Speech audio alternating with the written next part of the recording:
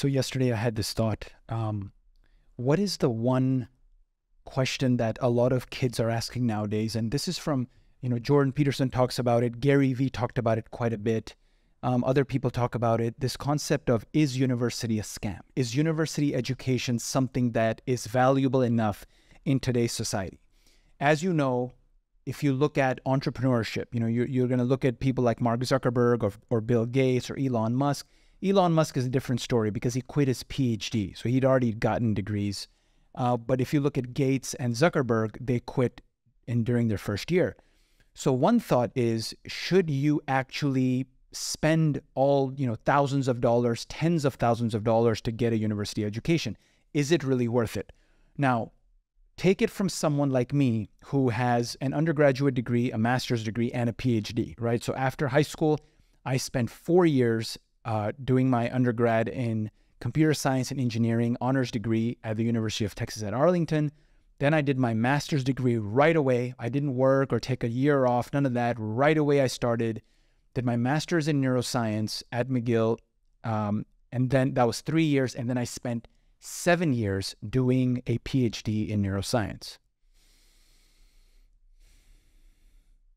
So if you are someone who is perhaps you haven't started your career path in terms of your academic career path, and you're contemplating, is university worth it? Should you spend all that money? Or if you're someone who already has an undergraduate degree and you're thinking graduate school, PhD, especially for someone who wants to do a PhD in neuroscience or psychology or computer science or anything that is a science, and even other fields like philosophy and even music and arts and history even, this video will be valuable to you because I'm going to give you my experience. And yesterday, at night, I basically spent, all these notes writing down what I'm going to say today. And it's just, we might go on tangents and I might tell you all these stories, but all stories have a learning lesson, and I'm going to try to give you that learning lesson as much as I can. And I'll also write down on this blank piece of paper what I sort of think about during the video, and then I'll come back to it because I do want to get into all of this. So someone like me, I love to study. All right. So like a simple example, like, I don't know, I always refer to this book. This is a book I'm reading right now, Behave, and a Primate's Memoir I'm reading, Meditations by Marcus Aurelius I'm reading, the Behave and Primate's Memoir by Robert Sapolsky, and I'm reading all the time. I spend maybe 3, 4, 5 hours a day reading, and I fucking love to read. And so someone like me who loves knowledge, who is craving, is very curious about the world. I'm curious about my own heart, my own brain. I'm curious about spirituality. I'm curious about how the world works, how the human brain works, right? So when I was doing my undergraduate degree, I took a course called Artificial Intelligence it was by Diane Cook, Dr. Diane Cook. She was also my thesis supervisor. So if you can imagine, someone like me,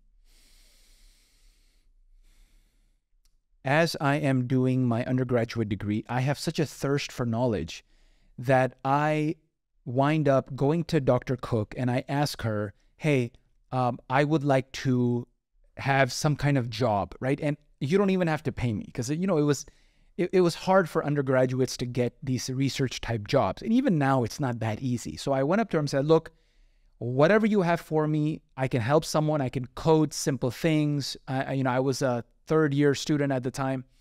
And she paired me up with this guy, Dr. Gilbert Peterson. And I helped him make very basic modules for his robotics automation project, right? So he basically was teaching a robot how to, with like sonar sensors and like these grippers and really, really cool actuators and stuff.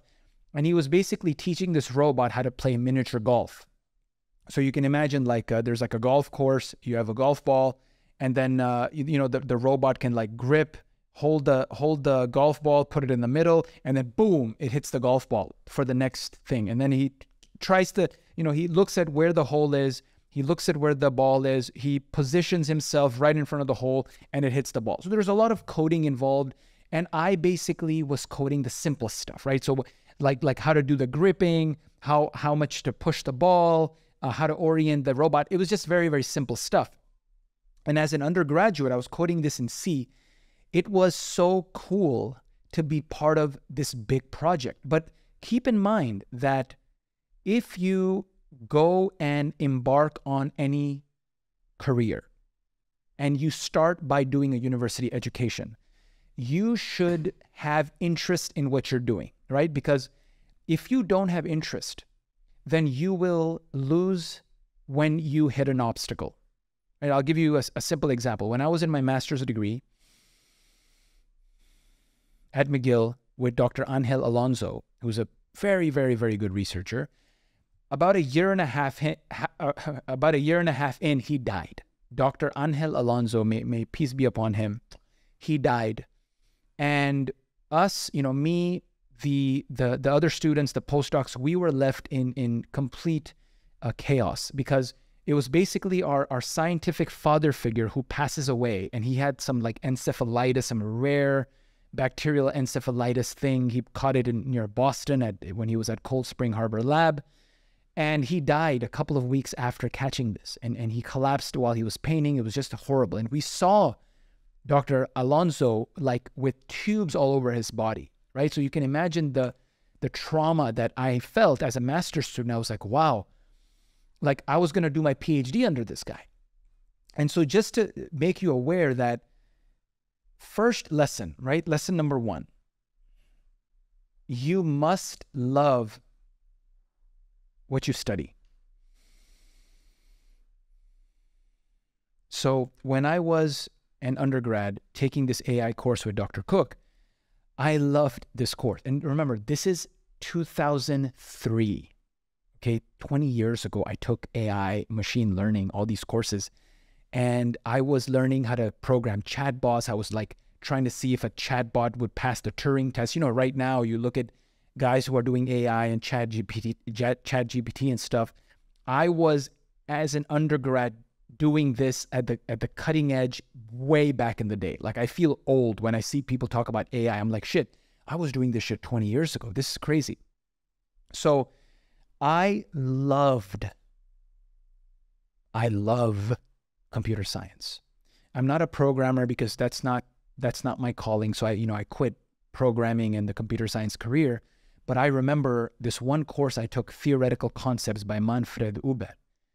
And this course was so magical that I remember staring at the whiteboard, the chalkboard, and he would be writing these like amazing theoretical stuff with like, what a Turing machine looks like, and just this epic, really beautiful, sexy computer science. And I literally remember at one point, I had this realization that I am in heaven. I literally looked at that and I was like, fuck, I understand this stuff so well. My brain feels so good. And it was like nerd heaven for me, right? I felt like I was in heaven. So when I look back at that, 20 years ago, and I think this was 21 years ago, because I was in my 3rd year when I took Theoretical Concepts, this is something you must remember. So let's say you are a fan of history, right? You really love history. Don't worry if it won't pay you after your undergrad. I'm telling you right now, buddy, do not worry about it. When you go to any sort of education, any book you read, any course you take, anything you study on a serious level, do not care if you're not going to get lots of money after your undergraduate degree. That is not something you should care about, because that money, searching for money, chasing money will end one day. And there will be so many obstacles that you face during your university studies and during your perhaps master's and PhD. You're going to face more and more and more obstacles. Like for me, my supervisor died. Another obstacle I faced, let me tell you this really cool obstacle when I was at McGill. I'm not even supposed to say this, man, because it's like borderline. Yeah, I'll just tell you. So when I finished my undergrad and I decided to do my neuroscience grad school at McGill, I remember Dr. Vilanur Ramachandran, such an amazing person. Please go read his books, watch his YouTube videos if you haven't done so. He did a lot of studies with phantom limb pain. He did the mirror test where he figured out how to basically alleviate pain in a person who had an amputated hand. The person would think that there is an so imagine, like, I'm looking at you now, right? So imagine this hand doesn't exist. This hand exists, right? So what he would do is he would put a mirror here, right? And while you're looking at the mirror, okay, you're looking at the other hand. But anyway, I'll tell you this later. This could get in detail. I want to write it down and make sure I know this. But go look up the mirror test. It was really interesting. Basically, he used this mirror to make the person think that they were taking a Q-tip and very, very softly caressing their hand that is amputated. They were literally caressing the hand that was amputated. So, oh yeah, this is what he did. Yeah, this is what he did. I don't remember. So imagine there's a mirror here, okay? And this hand is there, but this hand doesn't exist. So I'm taking this out of the way. The other hand, I don't even have, pretend, right? So he would take this pen and the person would be looking at the mirror, right? So he would be looking at he would be looking at the mirror, and like you're watching this other hand through the mirror, right? So if I'm watching the mirror, I'm watching the other hand because I don't have my right hand. I only have this hand. So I'm watching the other hand. And then what Ramachandran did was took a Q-tip and started very softly caressing this hand, right? And the person felt alleviation. He felt an ease. He felt like a tickling in the hand that didn't exist. And this is how he discovered, you know, how to alleviate phantom limb pain. Just like wonderful, wonderful studies. So again, lesson number one, love what you do. So for me, when I was a computer science major and I finished my honors degree, I didn't fall in love with computer science, right? I wasn't like fully in love with it because my thought was,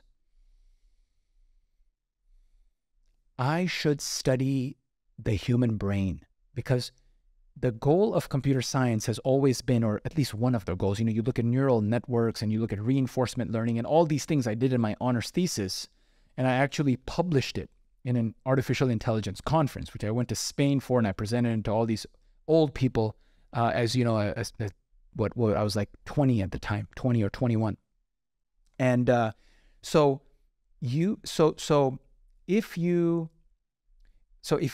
so let's go back to what happened. So while I was in my AI class, I was watching Diane Cook do this wonderful artificial intelligence work, right? I saw the theory of it, the practice of it. We coded some programs in Java at the time. And I had this realization that instead of computer science, which looks at the network, which is our human brain, and tries to make an artificial network out of it, something that we can study, something that we can model, why don't I actually go and study the human brain itself? And that's when, during my 3 months of summer break, I studied Vilanur Ramachandran. I saw the Wreath lectures from 2003. Please go watch that. If you want to understand how cool neuroscience is, go watch the Wreath lectures by Vilanur Ramachandran. And I just sent him an email. We're replying back and forth. What an amazing human being. Just an amazing human being. And his Indian accent is so thick and so strong and so intense. It's just amazing guy. So I decided that I'm going to study the human brain. And this is another lesson that you need to learn. It's okay to switch.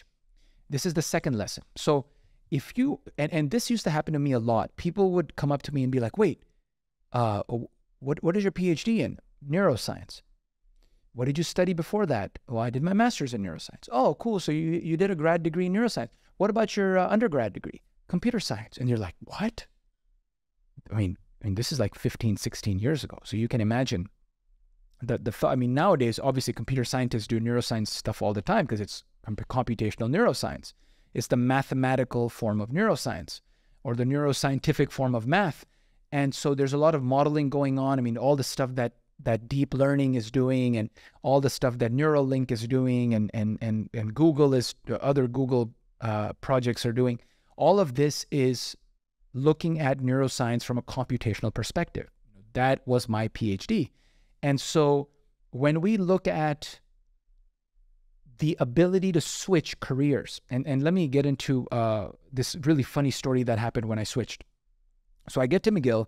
I have basically zero chemistry training, zero organic chemistry, barely took I mean, I took AP biology, so I got like I passed the first year biology because I got a good grade on my AP test.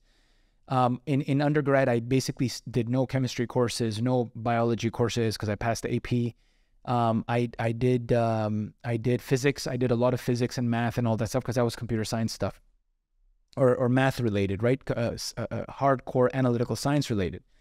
But the transformation, or the graduation from computer science to neuroscience, was hard because McGill had this rule. They said, if you are a master student, you got to have organic chemistry. You got to have organic chemistry too. You got to take chemistry. You got to take biology. It was like 2 years of courses that I would have had to take. And this is something I'm going to teach you too. Seek forgiveness, not ask permission. This is something we can get into very soon. So then obviously I didn't want to take these courses, and it was annoying for me because they said that I am not allowed to do this registration unless I take these 2 years of science courses, like natural science courses. And I was like, fuck no, there's no way I'm doing that. So I found some hack, computer science. I found some hack in their online app called Minerva. And I figured out how to register for these courses without having the prerequisites. That was awesome. So I basically I took the master's course. I took Alzheimer's disease, and I took another course that was a graduate course. And both of these courses had, they had a very intense prerequisites, but I didn't take them. So I enrolled in these courses, and halfway through, the midterms have happened, right? The first exams have happened, and I've aced both exams in both courses. And so I get an email from the dean of neuroscience, right? The director. What was her name? I don't remember. But I get an email from her, and she's like, wait, I just found that you are in our grad school. You are in first year grad school, and you are taking these 2 courses, but you have none of the prerequisites. And I'm like, oh, fuck, I got caught. So I went up to my 2 professors, like Andrea LeBlanc was one of them, and the other one I don't remember. And I said, can you please send me the exams that I just took, the midterm exams with my grade? And I got those, and I emailed that straight to the dean. And I'm like, look, I don't need the prerequisites. I got A's already. And then she's like, okay, fine, it's all good, you can take it. So the learning lesson from this is seek forgiveness, don't ask for permission. This is something I learned from RSD Todd when I was in Vegas, and I was doing this, picking up girls and helping him assist in his boot camps, and it was some crazy stuff. But basically, my job was to film and him pulling girls to his house and into hotel rooms. And one time he banged some girl at like Surrender nightclub, like right there, and I was filming that and so on. So he taught me one time that, Farhan, it's better to seek forgiveness than to ask for permission. So in this, and I hadn't met him at that time, so I didn't know this phrase, but basically I learned that don't always go around asking for permission, because you may just hear the word no. But if you do it, and you do it really, really well, and then if you fuck something up and you're like, oh, I'm sorry, you took 2 steps forward, 1 step back, you say, oh, I'm sorry, most likely you're going to be good. Because what they found, if there's a book where the nurse looked at all the people who were on their deathbed in hospice, or wherever she was, yeah, so I learned that if you um, if you do something really, really well, you can always say, I'm sorry, and everything will be okay. Because like I was telling about the nurse, this nurse who wrote a book about, I think it was like 100 and something people or hundreds of people who were on their deathbed. And she basically asked them, what is your biggest regret? And they wrote down there was a bunch of rankings. Like one of the top was, I regret that I didn't spend enough time with my family, or I regret that I lived life for other people and not myself. There's all these regrets. And these people are dying. So we have a lot, they have nothing to lose, right? They're about to die. So we can learn a lot from people like that, from senior citizens like that. So anyway, so one thing that I learned from this book is that usually we regret doing things. We regret not doing things. We rarely regret doing things. I mean, it does happen. It does happen. If there's like repercussions or very negative things, then you will regret doing things. But usually, especially on the deathbed, people regret not doing things. So I highly recommend that if you really want to go to university, if you really love studying something for the next 4 years in university, and it's like if you look at homework, right? Things like homework, and I remember, let me tell you how crazy I was. In undergrad, I would finish the problem sets, the homework, the quiz, and I would print out problem sets from MIT. There's this professor, Dr. Sebastian Sung. I would print out his problem sets and I would try to do those problem sets. They were hard. They were really, really hard.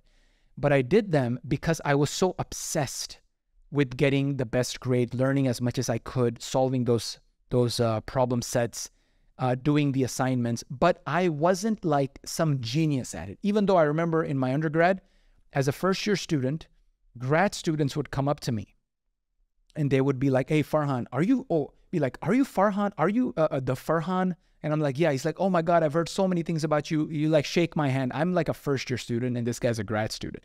But people had heard about me because I would be getting, 90s on exams when the curve, the average was like a 30, right? So people had heard about me. So I was like a popular kid in school because everyone cared about doing amazing, and especially the Indians who were there from, with H-1B visas, and they had to do good in university or in grad school because they wouldn't get a job or they'd get deported back to India. So it was great. I still remember my Indian friends who would come up to me and it's like, Farhan, I can't believe that you went and got an American high school education. This is so weird because most of the Americans we know who got a high school education in America, like they are so dumb and they don't know what the hell they're talking about, and they have such a stupid idea about the world. And I was like, fuck, like, man, this is the sort of this is the nature, this is the impression that American high schools have had on the rest of the world, because the high school education is so bad. And for sure this is true because both of my parents, before they retired, they were high school educators, and man, like, fuck, it's they told me some horror stories. And me obviously being in high school, I know how the education system was. But one thing I'll tell you is that when you are doing your undergraduate degree, if you are, try to do study abroad programs. Try to do exchange programs as much as you can and gain this knowledge of different cultures. Because I remember, this is sort of a sad story, but during my undergrad, I think it was second year, because I was part of the honors college, we had this opportunity to go to Prague for 1 month, right, for 30 days, and it was like $100 all inclusive, right? So food, rent, like they took care of like our bus tickets and museums, like they took care of the whole thing, all inclusive for $100. And the reason I couldn't go is because at that time we had some kind of like immigration thing where, I didn't have papers. And if I had left the US, I would like not be able to come back for 10 years. It was just really, really bad.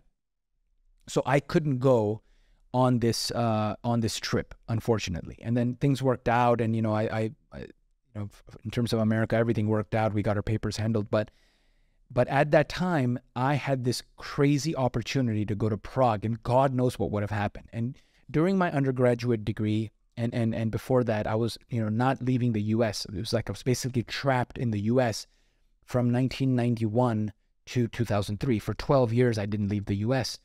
And leaving the US allowed me to learn that the US is not the only country in the world. So this is something really, I recommend you travel.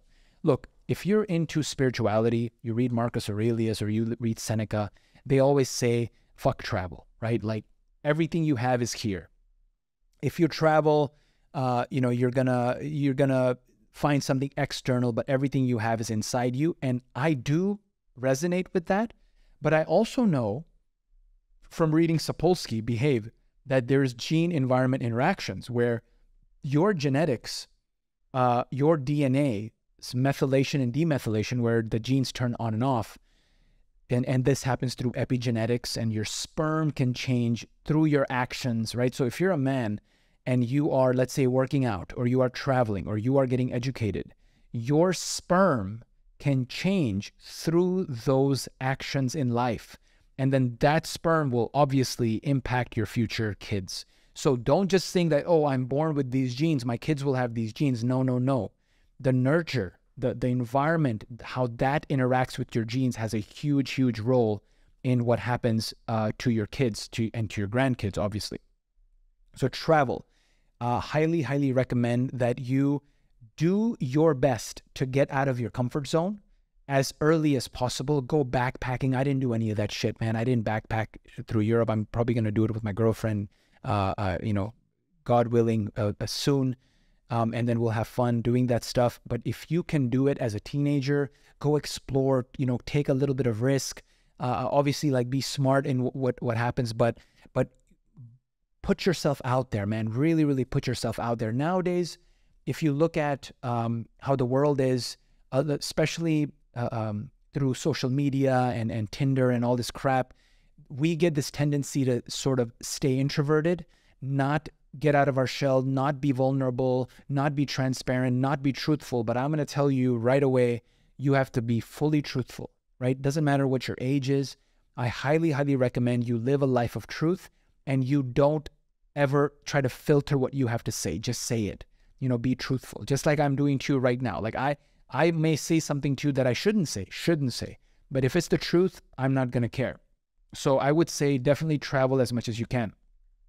Now let's get back to what is happening in the world today. If you look at people like Jordan Peterson, right, or Gary Vee and others, they'll always say that the universities are failing, right? All the universities out there are really failing. They have a left agenda, and they try to make pussies out of people. The politically correct terminology or politically correct speech has to happen. Even comedians like Dave Chappelle and Chris Rock and Seinfeld and all them, they're always like, oh shit, I don't want to do comedy at college campuses because there's like this wokeism and this is like bullshit and people get canceled and so on and so forth, right? But then you have guys like Jordan Peterson who are starting the Peterson Academy. And I think it's starting very soon, maybe even this month. And Peterson Academy is this 4-year program where I think you pay like $4,000 and you get accreditation. They're trying to get accredited like a real 4-year university. And then, you get lectures on Nietzsche and liberal arts. And let me tell you another thing. This is something really cool. Science versus liberal arts. This is huge, man. So as a science person and a math person during my undergrad and my master's and my neuroscience PhD, I was very much nerding out the science, right? I wasn't reading history. I wasn't reading fictional novels. I finished Crime and Punishment last month, like in this basically January 2023. I finished Crime and Punishment, and I read it like tried to read it twice before, and I always like, fuck, this is so hard to read. It's making me feel so much anxiety, and I quit. And then finally, I think it took me like 6 months to finish it, but I finally finished last month. And fiction, novels, I highly recommend you read, because you will get an idea of the truth that is beyond nonfiction truth. So if you look at Jordan Peterson, he's the first person who taught me that fiction is more real than nonfiction. And that is because the stories that these amazing artists, these amazing novelists and authors tell, they encompass the entire universal truth in one story, right? If you look at like hero's journey stories, you look at Harry Potter books and movies. I've only seen the movies. I read a little bit of the first book, but if you look at that, it's a billions of dollar empire, and it's the most sold novel ever in the history of the world. So that hero's journey, those myths, those, a hero goes on a journey, goes on an adventure, that type of thing resonates so much with the human mind, the human condition, the human brain, right? The human heart. So if you are hardcore into science, I highly recommend you balance that with liberal arts. I know some of you who have Indian parents and Chinese parents and maybe hard Pakistani parents like I had. I was encouraged to just focus on science. Like, oh, reading novels is like for girls, or it's like a something that will take you away from the money. It will take you away from real world stuff. But a liberal arts education is crucial, man. Because after my PhD, this is 10 years ago when I graduated 2013, I basically have spent the last 10 years of my life getting back the liberal arts education, right? Reading Dostoevsky, reading Solzhenitsyn. I did fashion design for 6 months in New York. I took so many acting classes. I did acting classes in Kiev. I did it in Toronto. I did improv classes. I did a bunch of stuff online. The guy who taught Cameron Diaz how to act, he's the guy who trained me. So there is so much liberal arts, so much creative, so much feminine energy that I missed during my education, during my 14-year education after high school. So I recommend have a true balance with liberal arts and science. I still remember my undergrad first day. This is 1999, I graduated high school. So this was, 1999 August when I was at UTA, starting my computer science degree. I remember there was a dude, so we all had to take a math test. We all took a math test. I think I was the only one who made 100 on the math test. It was super easy. So, you just get an idea that I took a math test without studying for it, and I aced it. Why? Because I had studied my ass off for these types of things, right? So if you are not into studying math and you don't love studying math, don't do an undergrad in math. If you don't love history, don't do an undergrad in history. Do what you fucking love. So I remember that first day in undergrad, they asked us, which one of you are computer scientists? Which one of you are mathematicians, or doing the degree, not mathematicians. Which one of you are doing a degree in math, doing a degree in computer science, doing a degree in biology? And then they said, who is doing a degree in history? There was one guy.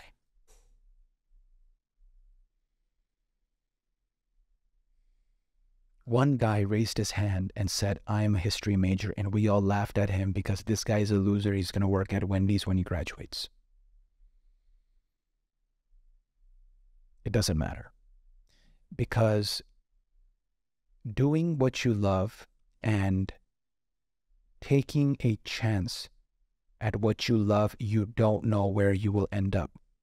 You look at Dr. Eric Kandel, who won the Nobel Prize in neuroscience, in medicine, in physiology and medicine. His undergrad was in literature. And there are many stories like that. So I would recommend that you balance out liberal arts and your science and math and analytical education. Really study history, man. You got to study history. I have a really shitty history background, shitty history knowledge and education. So I had to learn on my own about Holodomor, which is the famine that Ukraine went through, that Stalin put Ukraine through, and anywhere from 2 to 6 million, depending on who you read, Ukrainians died. right? I had to learn about the Gulag, where the Stalin and these guys who imprisoned people, and so many people were just wrongly accused and interrogated. I'm reading Gulag Archipelago now. I'm like, there's 3 volumes. They're 2,000 pages. I'm on the first volume. It's 700 pages, and I've just finished like page 210 or something like that. I read like 4 pages a day. It's so hard to read. So I'm catching up on my history. I'm watching a lot of Noam Chomsky to learn about politics, as much as I can. I'm doing my best nowadays. So have a balance between liberal arts and science. Something I want to touch about gene-environment interactions. So if you are born into a family that is an artsy family, right? Like you have a musician uncle, you have an author dad, you are most likely going to end up in that field, right? Like my dad's a doctor. He's an anesthetist. My uncle is a psychiatrist, right? So I have some medical stuff in my family, even though I'm the only PhD. I'm the first person in my family to get a PhD. My dad was the first person in his village in Khulna to get a medical degree, right? An MBBS, which is like the MD equivalent in Pakistan. So, so I would say that your environment will dictate what happens to you. So take advantage, right? Like LeBron's kid is doing amazing at basketball, right? Shah Rukh Khan's kid already started, you know, he was in Kabhi Khushi Kabhi Gham acting. Shah Rukh Khan is a Bollywood actor. Go look him up. And his kid already started acting as a child. And so there is that advantage you have over the rest of the world when you are, you know, like Robert Downey Jr. and his dad, right? There's all this, or just Charlie Sheen and Martin Sheen, right? There's all this advantage you have, a competitive advantage, very unfair advantage you have over people. So if you are fortunate enough and lucky enough and you have a family in this, so go all out, become the best at that.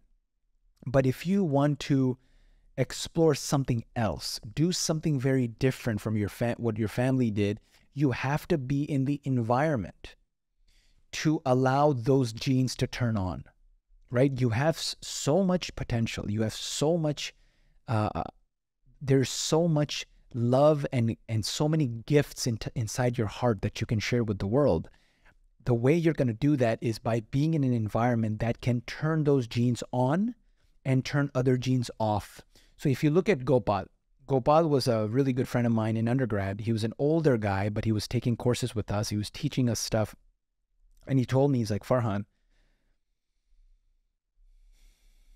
when I went to MIT, I saw everyone studying.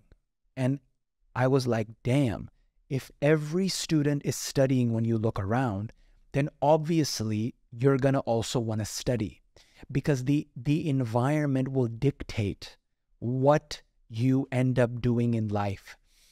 And for those of you who have toxic environments, you want to get educated, you want to do advanced studies, and you really, really don't have that encouraging environment, then I have one for you. Go on Facebook right now, type in Afro-D Nation, APHRO-D Nation. And Afro-D Nation is a group that I started about 5 years ago. It has about 11,000 people, and we encourage each other. We help each other out. We love each other. We show each other workouts and what supplements we're taking. You know, we were vulnerable. We post selfies and flexes, and we talk about like our transformations and how much weight people have lost. And it's really, really the best online community in the world. So go get to that community if you want that gene environment interaction to be good. Oh yeah, let me tell you how I got an internship at Nortel. So if you are an undergraduate and you are wondering how you can get an internship, do something for free and defy your parents. So I remember when I was trying to get an internship, I was in my first year. I was like, fuck it. You know, the worst that can happen is I'm going to go to some interviews and I'm going to fail, right? They're just not going to give me the internship. So I would go and I would like ace the interview. And then at the end, the girl would like give me some weird question. And I'm like, I have no idea, but I'll try it. And then I would like do it in a very fucked up way. And then she'd be like, have you taken this course? I'm like, nope. And she'll be like, oh, what year are you? I'm like, oh, I'm in my first year. She's like, what the fuck? So like, I guess she hadn't read my transcript or paid attention to my resume at all before the interview, but these interviewers would think like I'm about to graduate, but I was only in my first year and I hadn't taken all the coursework. So they basically said, come back later, come back later. And then I remember I went up to Victor Govindaswamy, awesome guy. I think he's teaching at UT Austin now. Last time I checked, he was at UT Austin teaching. He was there, I believe, as like a lecturer or something like that at UT at the time. Really good guy. And I went up to him. I'm like, look, Victor, I'm an undergraduate. I'm a first year. I'm unable to get any internships at all. It's hard. So he's like, go work for free. Go. And then he told me, go to Diane Cook, you know, the one I went to that I told you earlier.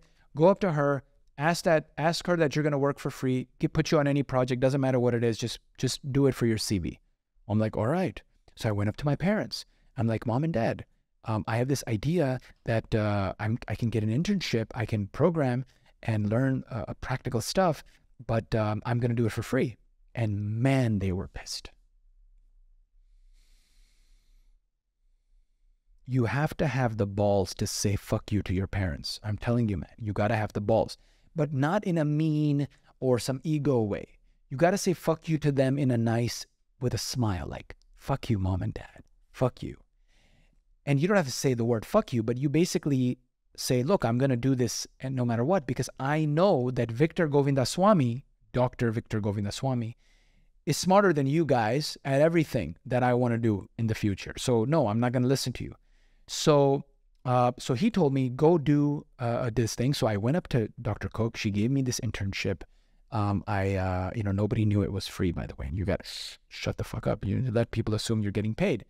And then when I went to Nortel Networks, which was like the top company at the time, their stock was like around 100. It was like 92, I think. And then they fucked up and fell during the .com and then the telecom bubble busting. So Nortel was the #1 company that like everyone wanted to work for.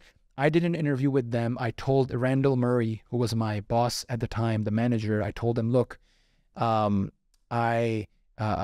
done this work. I helped a PhD student with his PhD. He won PhD Project of the Year, right? He won that award. And so he gave me the internship, and all the people were jealous, right? I was the guy who got the internship at Nortel Networks. And then how did I get a job at IBM? So it wasn't a job. It was an internship. Oh yeah, no. How to say no. This is a big one. So when I was in undergrad, I finished my internship at Nortel. It was like a 5-month internship, 4-month internship. It was supposed to be longer, like a year or 6 months to a year. But what happened is Nortel went to shit. They went bankrupt. So while I was at Nortel, I had this friend, Chukwuma Onwinemi, awesome guy. We were at UTA together and he was working at IBM. So he told me, Farhan, why don't you interview with my group, and we are looking for tech support people, and people to do installations of networks and install Linux and install like stuff on the IBM servers and this type of easy shit, like IP networking setups, and it was like troubleshooting, helping people out, install software. It was easy shit. But I didn't know what the inside of a computer looked like. Imagine my dumb shit education at UTA. They never taught us like opening a computer and like, installing memory, like the basic stuff. I had no idea. So I went to Fry's Electronics in Dallas with my brother. My interview was on a Monday. We went on a Saturday. We bought a bunch of computer parts. And during that weekend, I figured out how to put memory in, put memory out. I did it like 20 times. I would put it in, put it in, take it out, put it in, take it out. How a hard drive works, how to put in a hard drive. I learned like the whole fucking thing.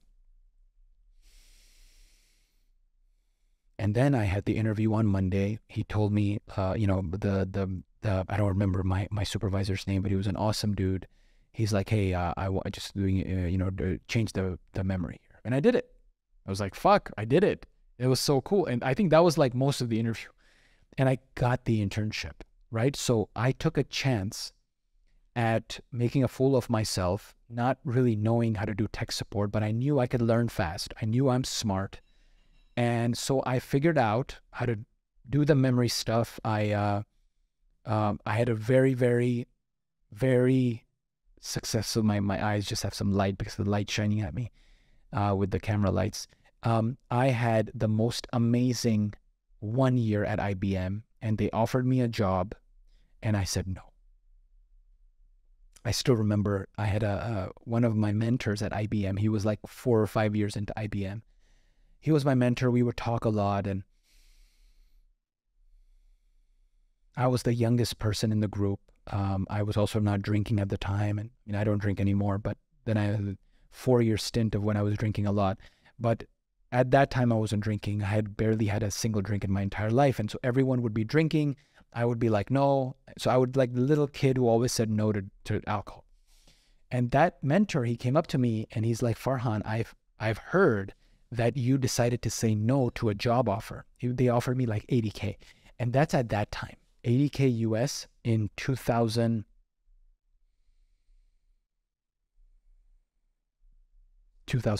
2003. That's when I started grad school.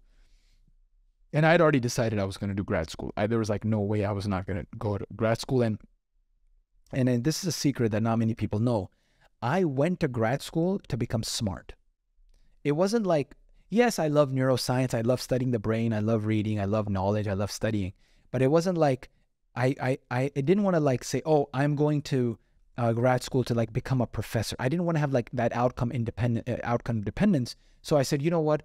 I'm going to PhD. I'm going to grad school, master's PhD, to become smart. That was it. To train my brain to be able to learn anything I can later. And this is something that the PhD or anything that you do deeply does help you with. If you become an entrepreneur, let's say you quit university or you drop out of high school or whatever, you become an entrepreneur, become really fucking good at what you do. Become really fucking good. Become like a Mr. Beast. Because then you will be able to become an expert at something and provide real gifts to the world. Real gems to the world. So that's how I got my internship at IBM. And let me just look at my notes. Yeah, so I talked about that. Yeah. The feeling. This is very, very important. Gut feeling. Look, I'm an ENTP. I kind of go back and forth between ENTP and ENFP, but I'm an ENTP more or less, but like not so deep into the T. But I'm a very big time extrovert. I'm very intuitive and I'm very perceptive, right? But the thinking, it's like, 50-50 thinking feeling. But at that time, let me breathe out fully.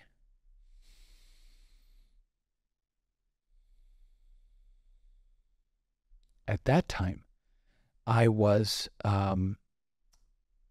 very much a thinker. I was actually very much a thinker until maybe like 3 or 4 years ago. So what I want you to do is I want you to get a feel for what you're going to do. So if you are considering that university might be a scam, they might be just trying to take your money, because look, man, I was lucky enough. I had the Gates Millennium Fellowship. I also had the Aga Khan Scholarship. So I had my basically undergrad paid full. I also had scholarships in my master's and PhD, so I didn't really have to pay much.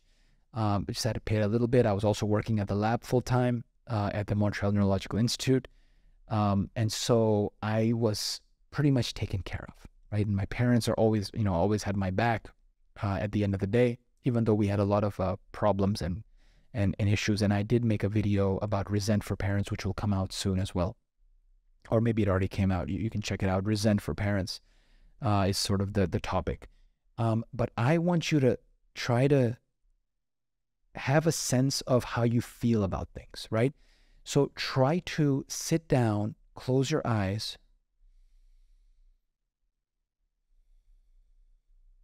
and feel, do you want to go and do something?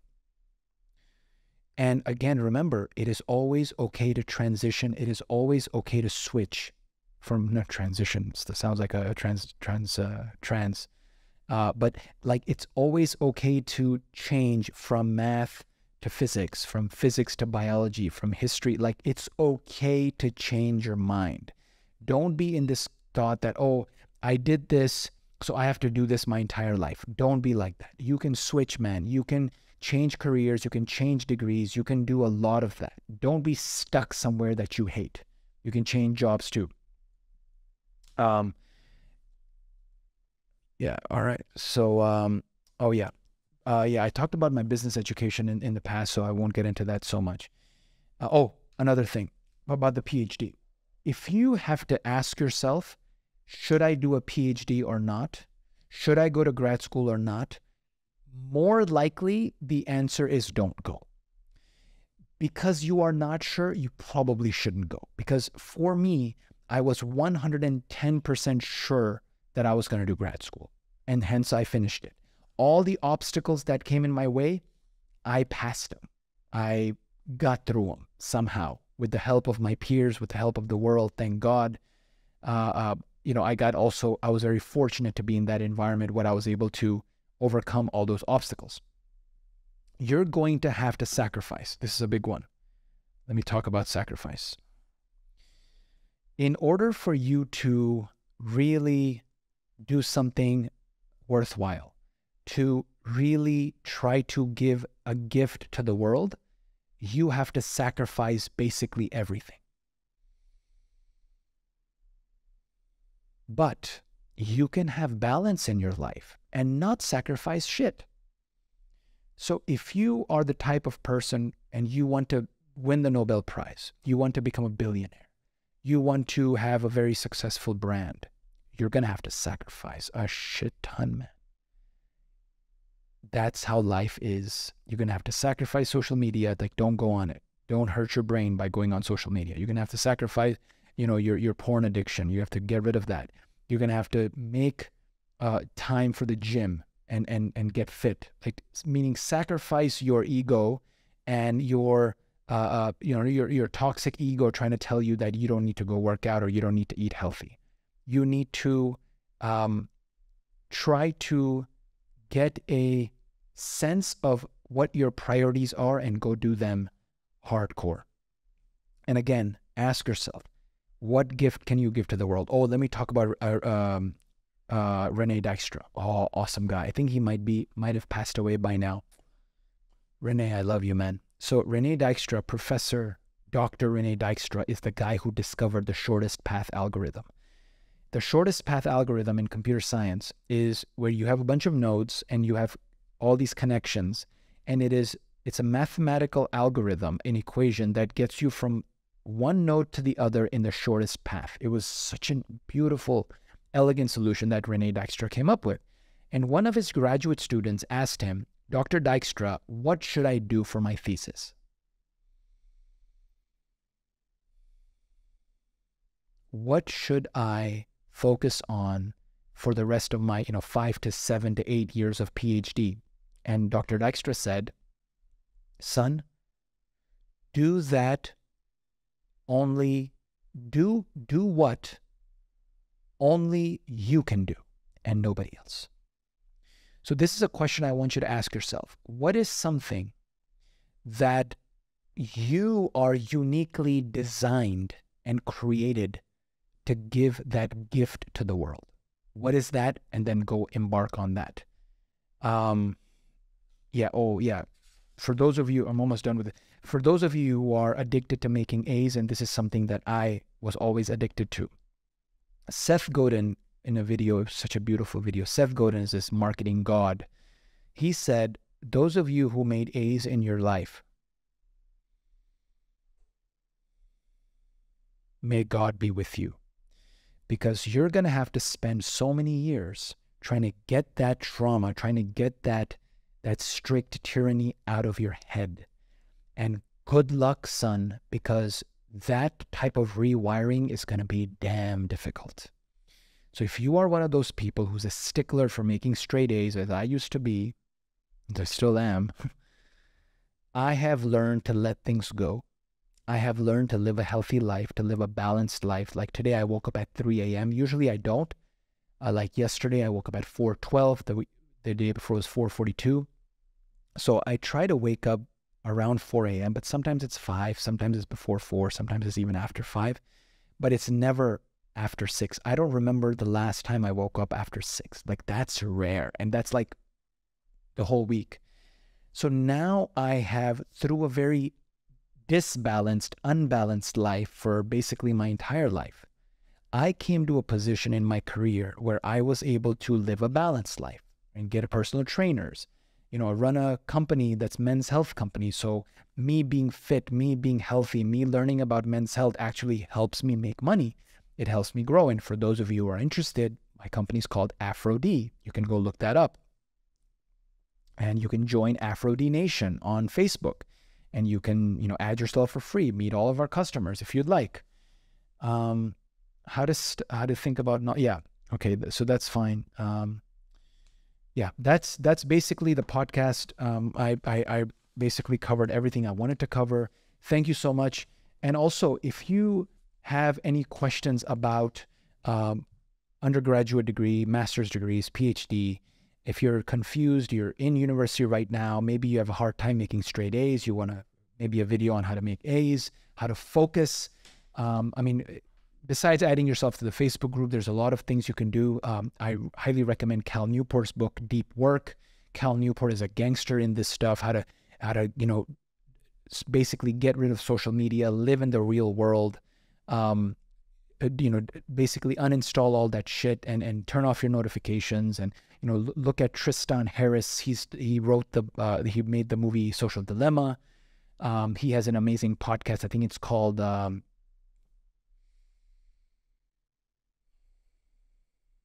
what is it called? Time Well Spent. Time Well Spent, I believe it's called. So yeah, go look that up. There's a lot of amazing knowledge out there. Look into your heart, see what your heart is calling for. You know, go outside in nature, get up in the morning, go see the sunrise, go, you know, be outside during the day, get the sun, work out, do breath work, really pay attention to your health. Don't be obese. There's no excuse for being obese. You got to be fit, man. You know, give love to your family, to your friends, to yourself, a walk in nature, breathe. You know, I'm always doing this because I'm always trying to breathe from my nose. I even tape my mouth while I go to sleep so I don't breathe from my mouth. And nasal breathing is really, really cool. I've been doing it for like the last 10 days, hardcore, very, very overtly, very volitionally. So I recommend you, you know, get healthy, you know, get love, put yourself out there, take risks, go travel, you know, seek forgiveness, don't ask for permission. And yeah, man, that's what I had to say. Comment below. Let me know what your questions are. If you have a very unique story that you went through in your educational career, or if you disagree with me, please let me know if you disagree with me, because I would really welcome people who disagree, because then we can have a debate, we can have a conversation. And if you like this video, you know, hit the like button, share it with your friends, so they can also get value and learn from it. And yeah, subscribe to the channel so you get notifications for future videos. This is Doc Farhan. Thank you so much for listening, and I will see you later. Love you.